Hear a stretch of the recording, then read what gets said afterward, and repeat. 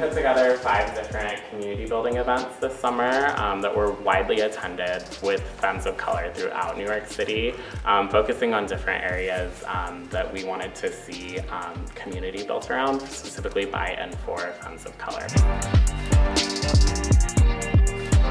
There's definitely a big need for more femme-centered spaces because even within like the gay community or the queer communities, there is a tendency to recreate these hierarchies that we have in the dominant culture. They definitely cater to like more of like the masculine of center folks, and so being able to create these spaces that are specifically by and for femmes of color is like really powerful and really empowering. Yes!